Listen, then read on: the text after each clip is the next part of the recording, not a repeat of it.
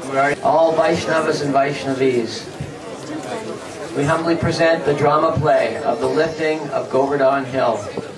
Please excuse any mistakes. Thank you. Hare Krishna.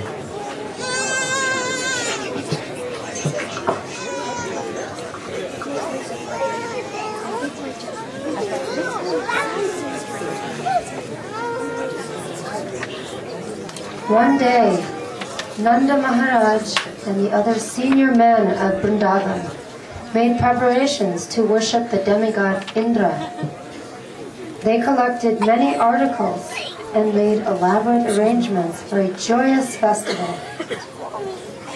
Noticing all these activities, Sri Krishna, the abode of all sweetness, approached his father and addressed him as follows.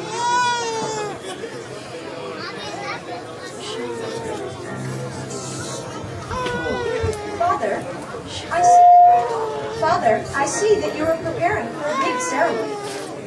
Can you please tell me the purpose of it? I know I'm just a young boy, and you may think that I'm unqualified to understand these things. But I am your son, and should not keep any secrets from your family members. My dear father, what is the purpose of the sacrifice?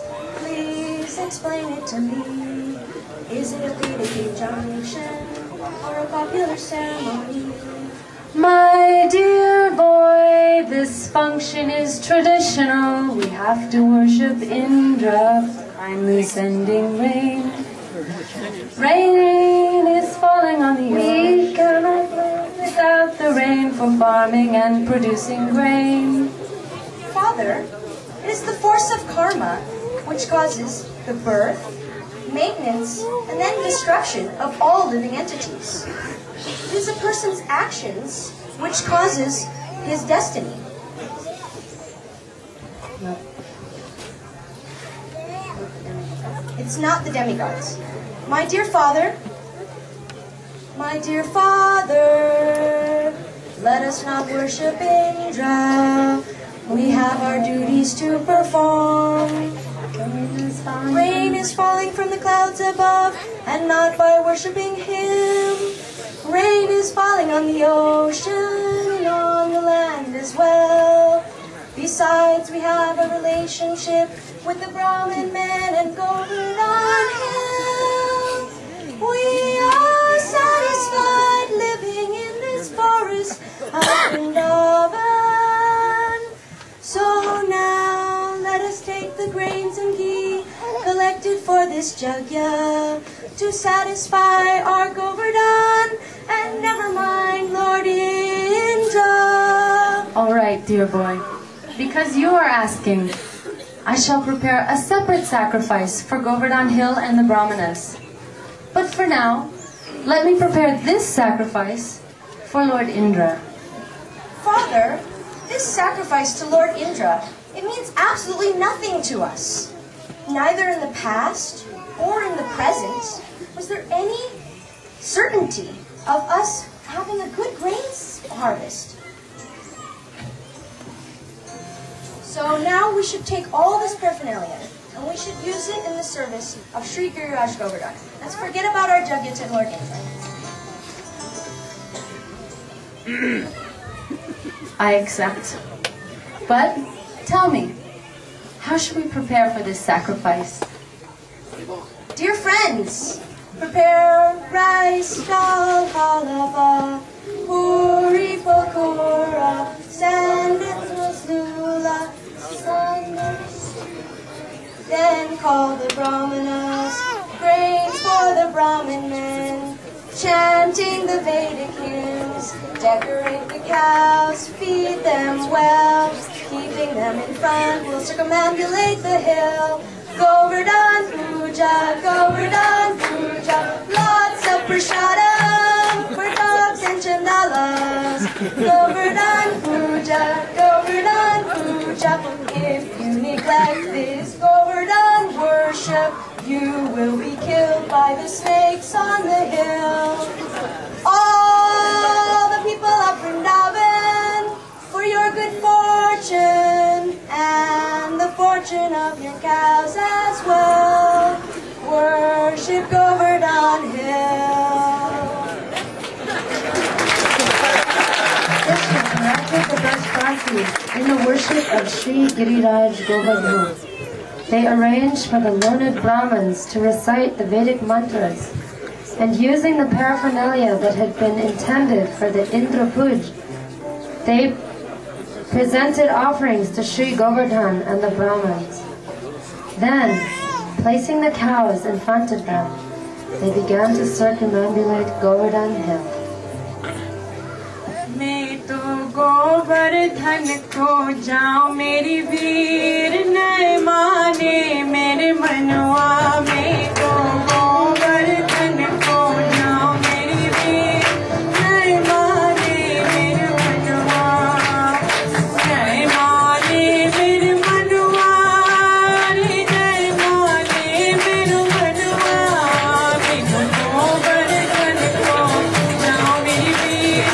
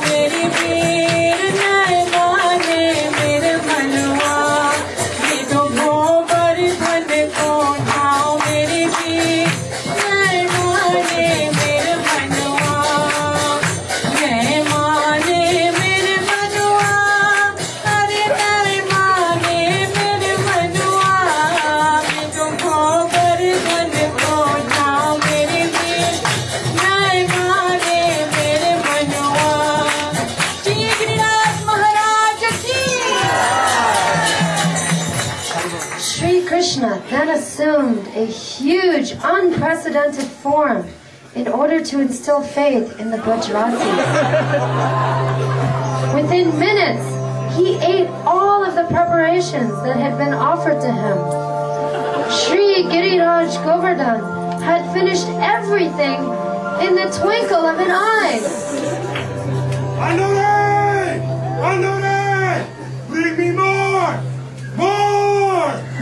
Oh, Brajvasis, just see, by worshipping Sri Giriraj Govardhan, he has appeared before us and he is showering us with his blessings. We should all now pay our respectful pranams unto this great personality. Sri Giriraj, we are but simple cowherders. We have offered you all that we have. Please accept this and be satisfied. Adior! I know that! Bring me more! Please accept these fresh tulsi leaves, for we have nothing more to offer. Now I am completely satisfied. After being worshipped by the Brajvasis and eating all the preparations, Sri Krishna, in the form of Sri Giriraj Govardhan, miraculously returned all the food that he had eaten, exactly as it was given to him. But now it was Mahaprasad. The Brajvasis, having thus been inspired by serving Sri Giriraj, returned with Krishna to their village of Braj. Meanwhile, in the heavenly planets, Lord Indra had developed a headache due to being ignored and forgotten by the Brajvasis.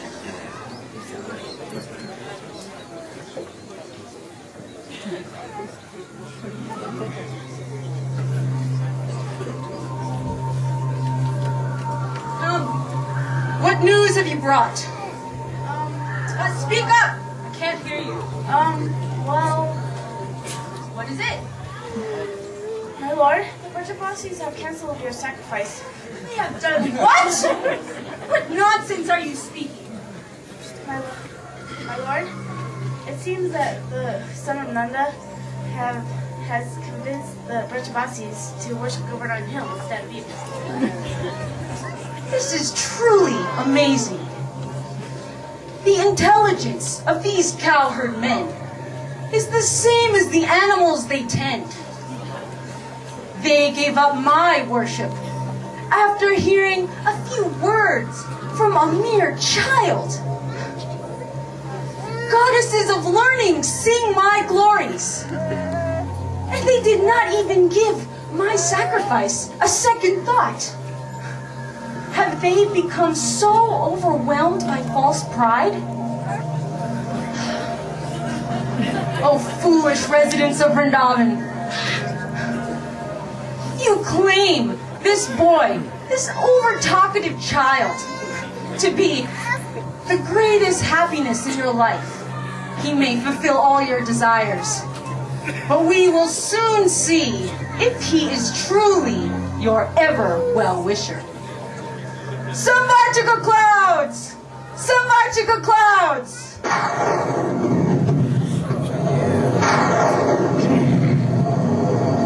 Samvartika clouds, go and destroy Vrindavan.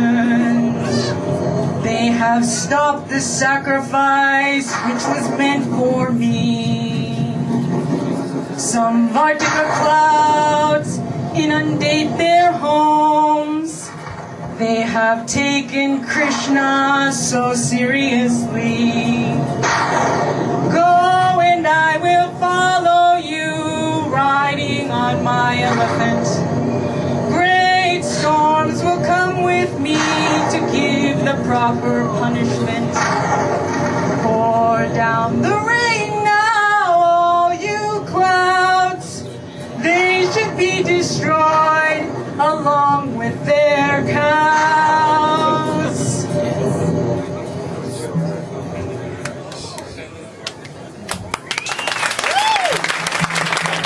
The Samvartaka and other servants of Indra proudly stepped forward to accomplish their mission. First, a vast bank of clouds appearing like a huge demon in the sky blocked out the sun and covered Vrindavan in total darkness. Then the rain began. The water moved so fast that they formed a continuous stream, speeding through the universe like a raging river. The cows sheltered their calves under their own bodies in fear of the violent rain. The cowherd men of Vrindavan thought that the devastation of the universe had suddenly arrived. Terrified and weak, they approached Krishna, who brings happiness to everyone. Oh Krishna, you always save us and bring us happiness, but we are in great danger now. Since you are the Lord of the Cool, you must protect us. The clouds are roaring ferociously as they release torrents of rain. The floods of water increasing as the ocean of devastation. Just seeing the cows. They are using their own bodies to protect their calves from the piercing hailstones. And with their tear-filled eyes, they are saying, "Oh Krishna, just as you once saved us from the forest fire, please save us from this terrible rainfall."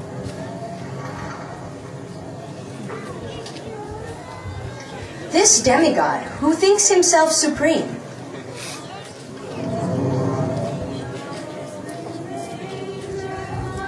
Descending rain, it falls like sharpened Arrows along with heavy wind. Thunder, lightning, ice is falling too. We are all in danger. What can we do? Krishna, Krishna.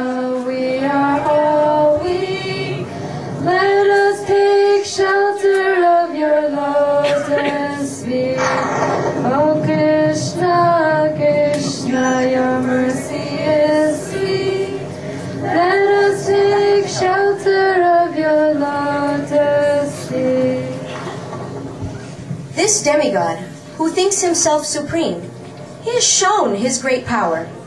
But now, I will answer him according to my position.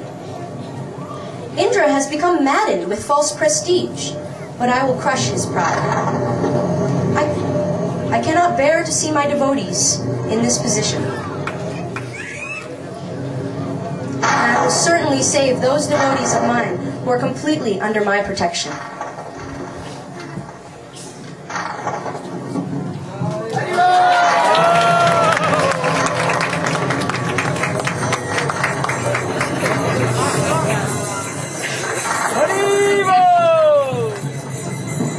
Oh mother, oh father, do not worry. Oh friends, do not fear that Giriraj will fall from my hand. You yourselves have seen how he appeared before us with such a beautiful form. Therefore, is it hard to believe that he can stay suspended in midair?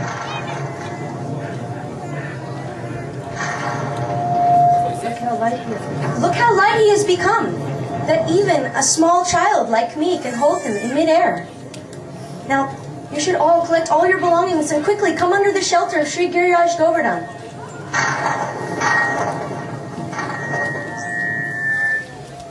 Hearing the reassuring words of Sri Krishna, the Brajvasis immediately felt pacified. Taking their families and cows, they entered beneath Sri Giriraj. Although situated in different directions, all the Brajvasis gazed to their heart's content at the beautiful lotus face of Sri Krishna. And each person saw that Krishna was looking directly at them according to their individual relationship. Mother Jashoda, out of the highest parental affection, began to chastise Krishna. Oh, my dear son, you're always acting disobediently due to your uncontrolled senses. For years, we performed the sacrifice to Lord Indra. But now, because you have stopped it, we're in a great predicament. How can your soft, butter-like hand hold up this huge mountain? Hey, Giriraj, please, show me some compassion. Please become light so that you do not cause any discomfort to my son Krishna. Oh Maya, why do you worry for nothing? Sri Giriraj is floating in mid-air by his own accord. And as I told you before, this body of mine is merely his instrument. That may be true, but you must be feeling uncomfortable standing there for so long. I will believe what you say,